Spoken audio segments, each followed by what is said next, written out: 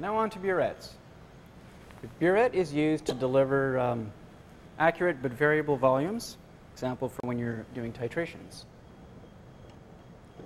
To fill the burette, first thing you need to do is ensure that the stopcock is closed.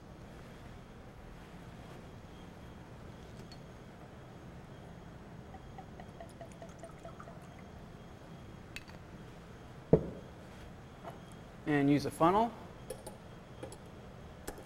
to help avoid spillage. Now make sure that you don't overfill the funnel or you end up overflowing your burette.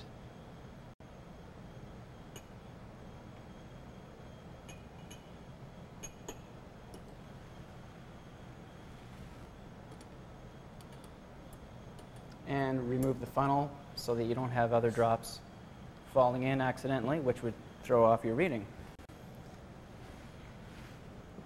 Okay, let's just bring this up a little. Now you need to drain off a little bit to get rid of all the air bubbles. Still got some in there. Okay.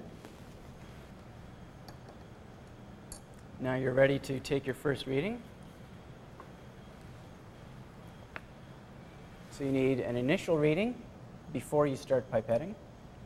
And to assist with that, you can use a meniscus reader, just a card with a black line on it, and it helps you see where the level of the meniscus is. And you want to read that right at the bottom of the meniscus. And you should be taking a reading to 2 decimal places. So in this case, we have approximately 15.70 milliliters. So that will be our initial reading. And then you drain simply by turning the stopcock. When operating the stopcock, ensure that you are supporting it with one hand while you turn the stopcock with the other hand, because some of them are pretty tight and the pressure can actually snap it right off.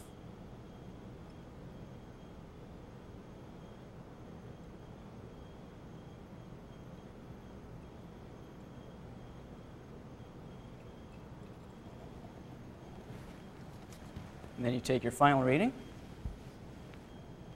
In this case, we have 39.25 milliliters. And again, as with the pipette, you want to touch the tip to the side of the flask to make sure that you've got any drips that are remaining.